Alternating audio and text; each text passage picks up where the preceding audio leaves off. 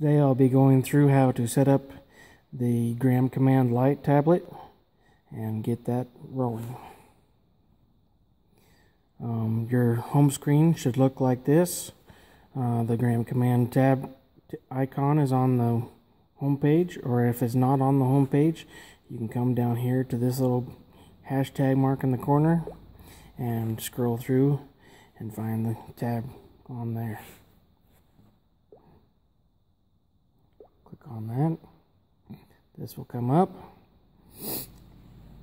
You have your row spacing, your plate count, and your gear ratio. You'll have your EPD count, which is the number of small boards that are running 4 motors, your row count, and then your radar calibration number. The radar calibration number is 11.65 for our small GPS puck. Over here you have a little red dot. This is your Bluetooth indicator. That will change to blue whenever your Bluetooth is active. So stop sign with a hand down here is to exit out of the application.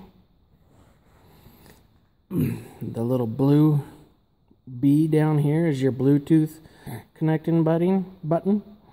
The tractor is your main home page for whenever you're driving through the field and watching the motors. The little box with a gear icon in it is for your population and jump speed. Your button here with the little toilet on it is for a flush system. It will prime your motors, your meter plates, and it will load the seat plates up and get you ready to plant. We will go ahead and Bluetooth to it. So we'll click on that. It'll say 1 device found.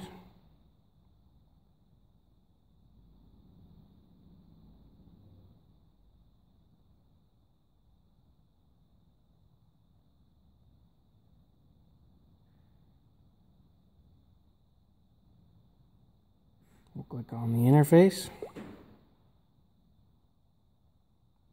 and this dot up here changed to blue. Okay, now we will come and set up everything.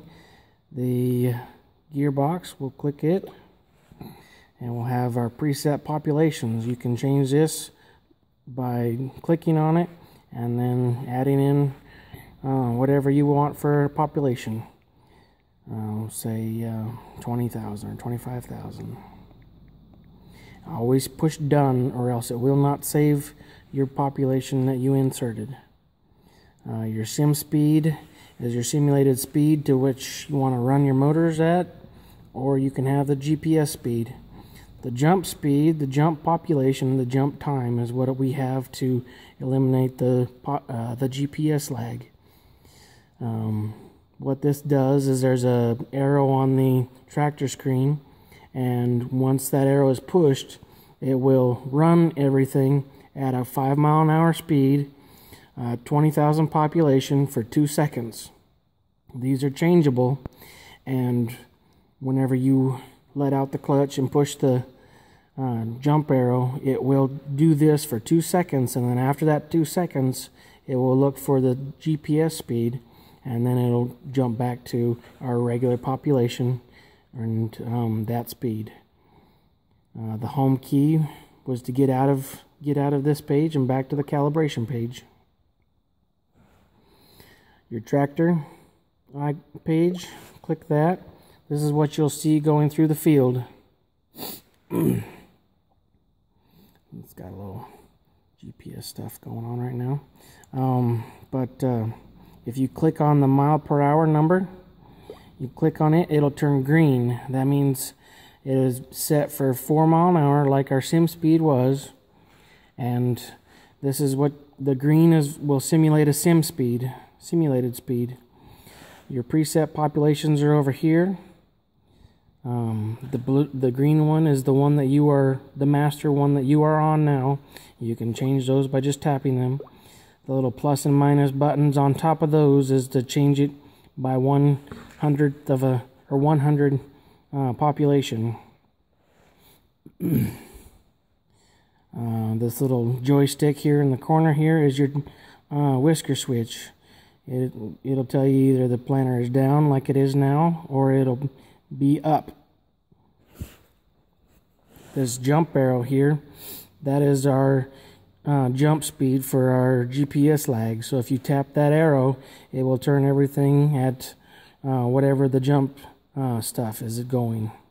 Your master word here is also the master button. It will turn everything on and off by pushing that button. See how the little dots over here on the side are turning red and green? And then you can also individually touch those buttons and they will turn each row individually on and off.